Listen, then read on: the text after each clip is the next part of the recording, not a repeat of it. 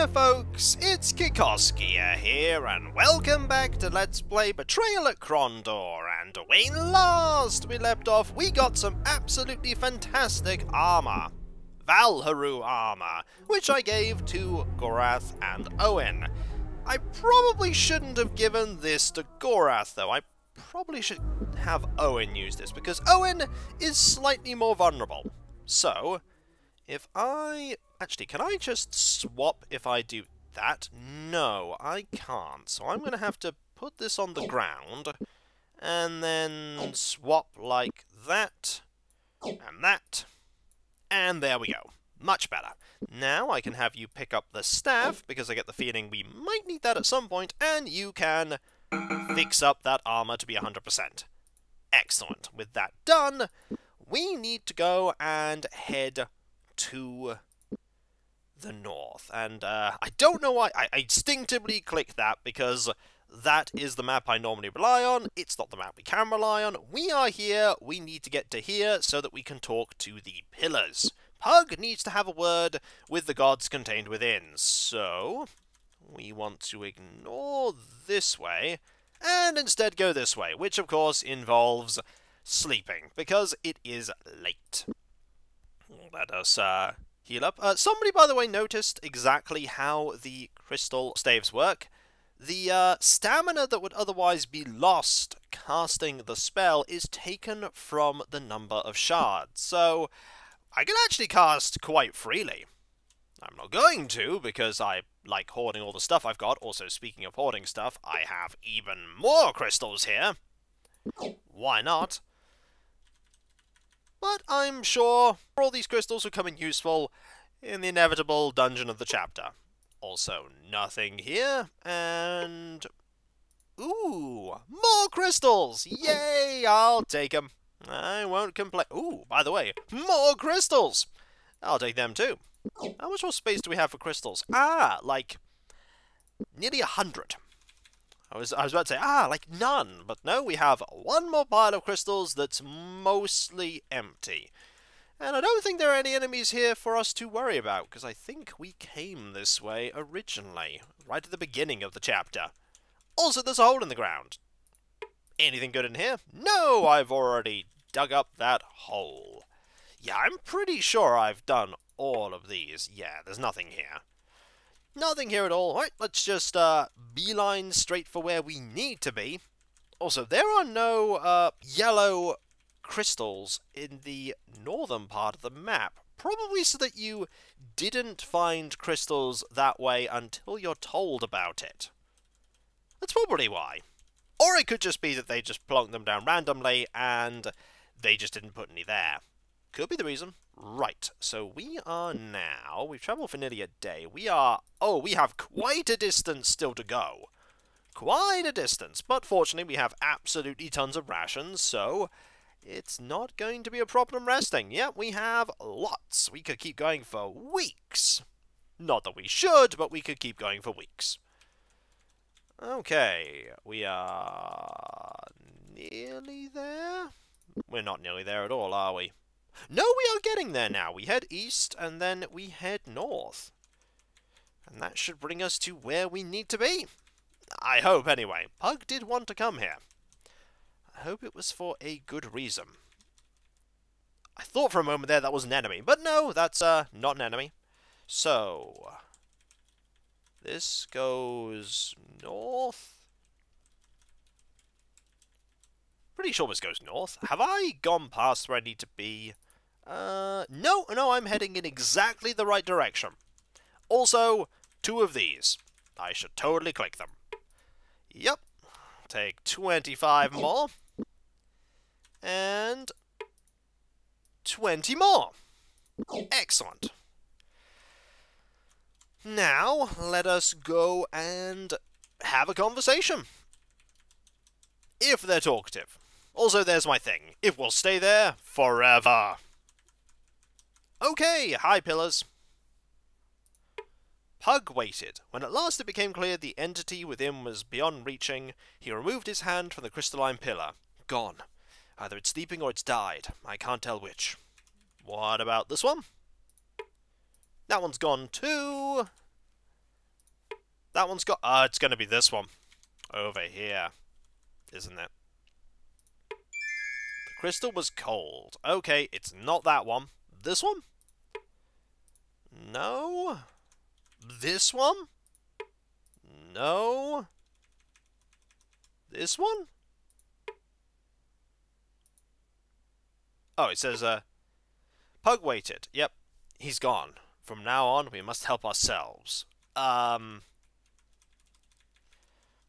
feel like there's a pillar we were told to come here. And nothing? Okay, I'm going to check every single pillar. So, no.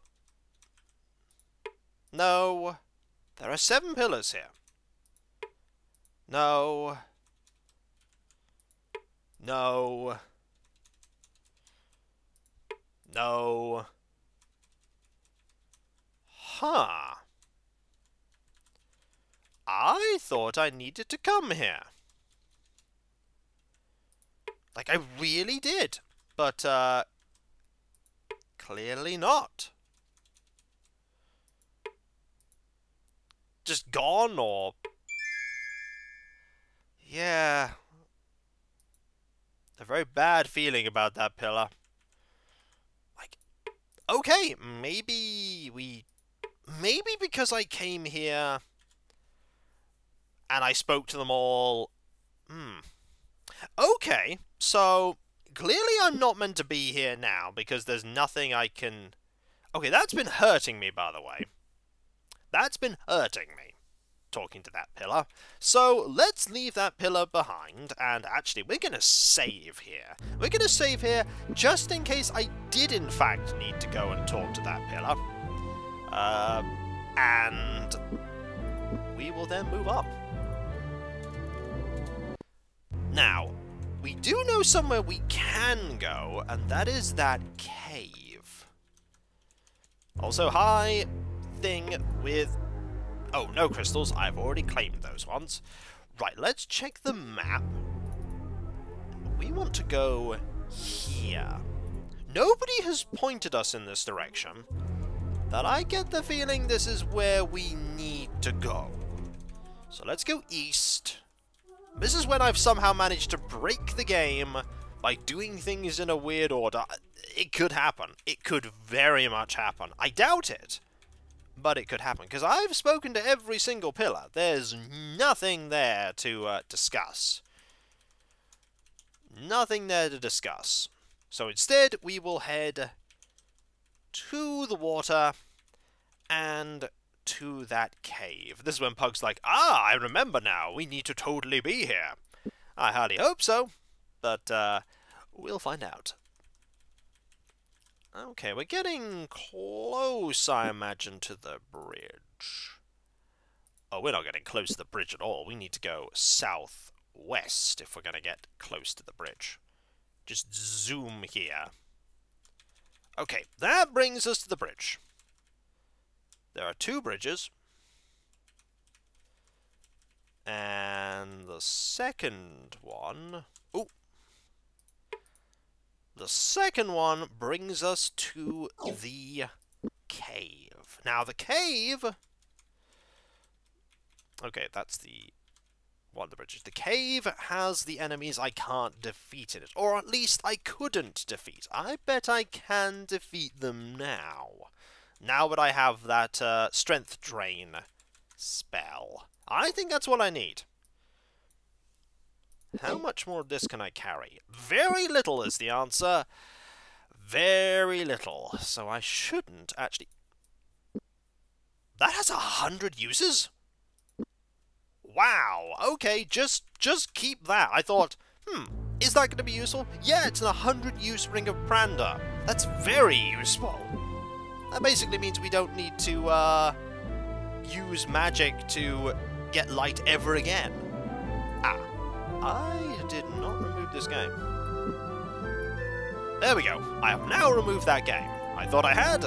I hadn't. Right. Why could it not be saved?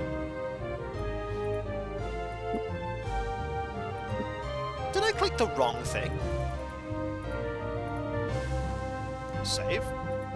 Okay, I must have clicked the wrong thing. Either way, in we go. Really starting to wonder if I've done something wrong. Either way, that has activated. So, map. Let's explore around and see if I can find those enemies that I couldn't defeat before. I mean, we might as well go this way as well, just in case. Also, rubble! There's nothing in the rubble. I'm not surprised the game has not put anything in piles of rubble before. A weird time to start. What about down here? Not surprisingly, nothing down the dead end. Half expecting at some point for an ambush to appear behind us, but game has been pretty kind with that. Also, I doubt there are going to be any pits here because we haven't found any rope. Little subtle things, like the game's not giving us any rope, so not likely to be any pits, but there might be a pit. It probably won't lead to anything compulsory if there is a pit. Okay, another dead end? Oh yes, we're doing good at finding dead ends. That's all we're finding right now. Now let's see if we can find some of these wind elementals. Found more rocks! That's a thing. Okay. Over here now. Another dead end. Yep. Another dead end. Is this leading in a big circle by any chance? It might be. It might be leading in a big circle, which will ultimately lead me to the wind elementals. Gorath yawned. Oh, we need rest. Okay. Rest time. Is that going to be enough rest? I hope so. That's not a ladder.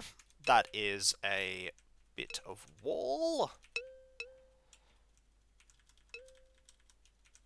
This is also a bit of wall. There's nothing in here. There's literally nothing so far, except those rooms where combat was. Because this, I think, has almost brought me back to where we were.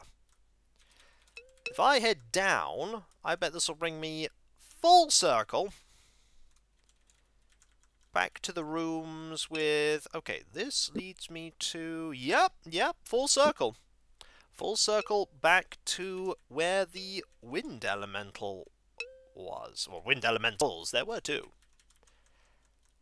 So this is a door that leads to the same room. That leads to the same room, so I'm going to explore everywhere but there and see what else we can find.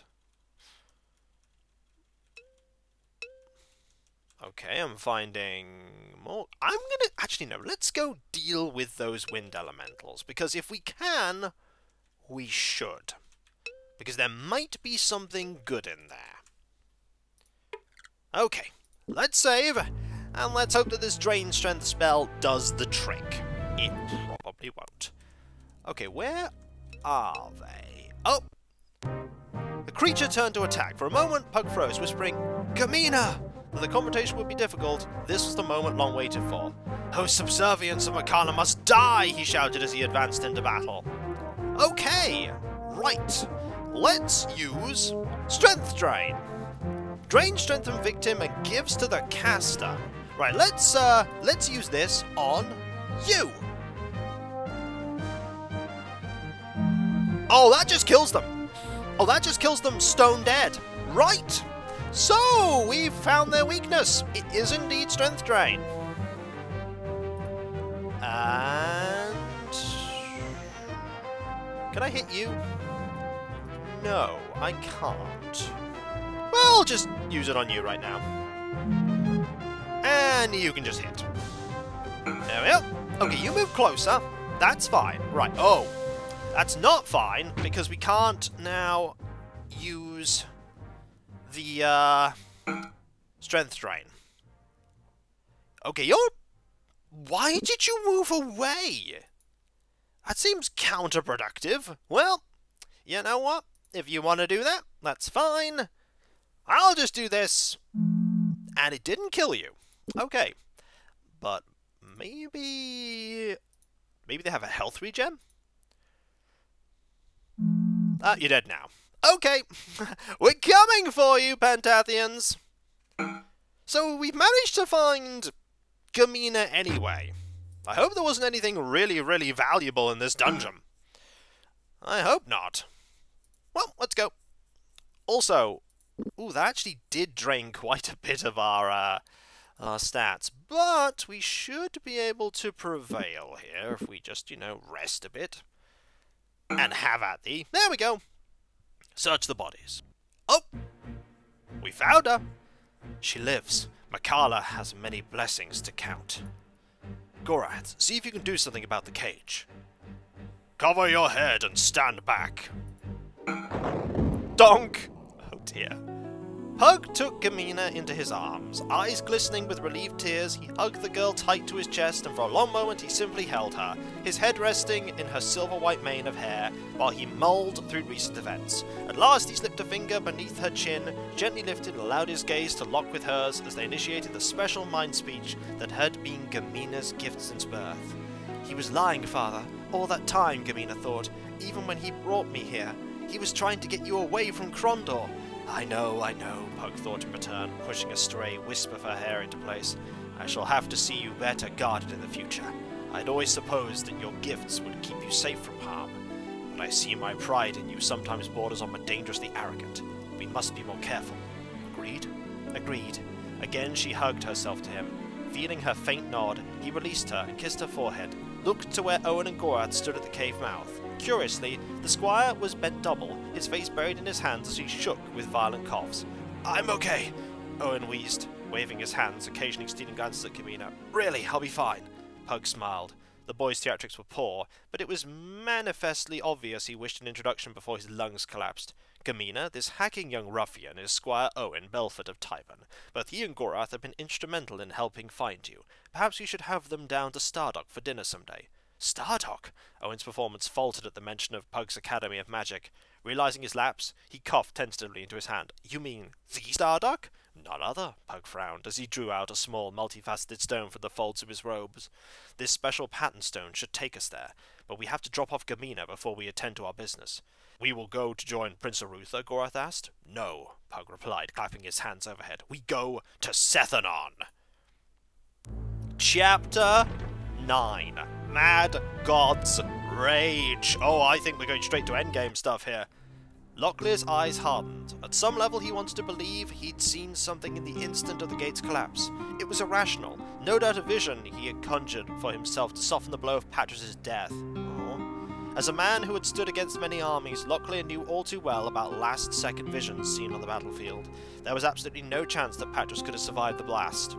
None. By some agency beyond his control, he turned back the melancholy that threatened to overtake him, rationally brooking his grief for the lost magician. There was still an army to contend with, still Mordhel to slay, still a kingdom to defend. There would be time for grieving when it was finished. Such a dumb way to die, Locklear said, biting off the words bitterly. Senior James nodded. He died a good death, Lockie.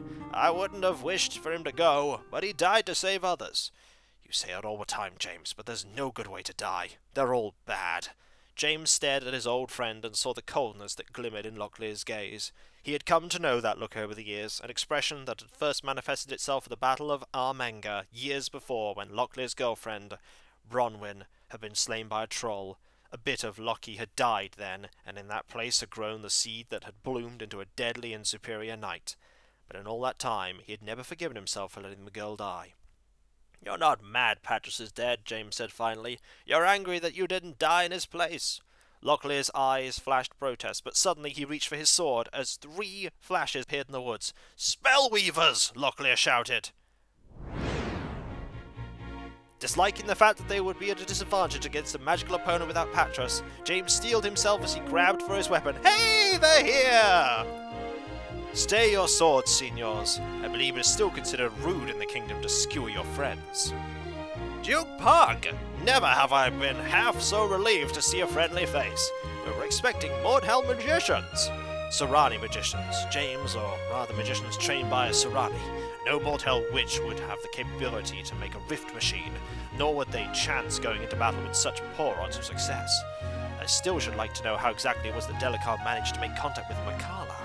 I had hoped the Mordhell would be wary of another such attack, following the defeat of Miramandus 10 years ago. Prince Arutha said they hoped to find Miramandus and free him. The Mordhell are convinced we've been holding him captive all these long years. So Gorath has told me. Doubtless Makala exploited that belief to his advantage. Then that at least explains one wrinkle. The Mordhell have never forgiven us for that loss. But why is Makala doing all of this? Obviously he isn't in this to rescue a dead Mordhell leader. For the moment I believe I know, but I don't wish to say until I have taken a better look at something. This last problem I will have to unravel myself, with some assistance from Gorath and Owyn. But James! We can have James and Locklear and there could be 5 people! Oh wait. 3 globes for the pictures. Yeah, we're not having the rest of them back. From here I think we'll be able to teleport into the caverns beneath Sethanon. It is there our objective lies. What of Locklear and myself? Once Prince Arutha arrives with his reinforcements, deliver my assurance that he will not face anything magical from the Mordhell. If Makala indeed has assistance, they will be uninterested in the prince. They will be waiting for me. Prevent Makala from reaching the Life Stone? Well, I mean, we could leave, but I don't think the game's going to let us leave. And so, when we come back, folks, possibly the final dungeon of the game. We're at the final dungeon of the game. I think we're about to finish the game. Oh dear. Oh dear, I'm not sure I'm ready for this, but, well, we're as ready as we'll ever be. I mean, I do have the Garter of Revanche and fantastic armour. I hope there wasn't more armour in the place where we were before. I hope not. And so, when we come back, maybe the end? I don't know. One thing's for sure, though. Gonna have to use those horns before we get to the end of the game. Gonna have to use them. And so, I'll catch you next time, folks. And I'll see you then. Later.